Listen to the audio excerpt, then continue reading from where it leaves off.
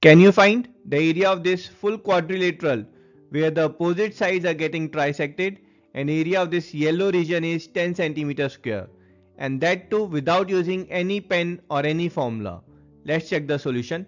Here there is absolutely no information related to this quadrilateral.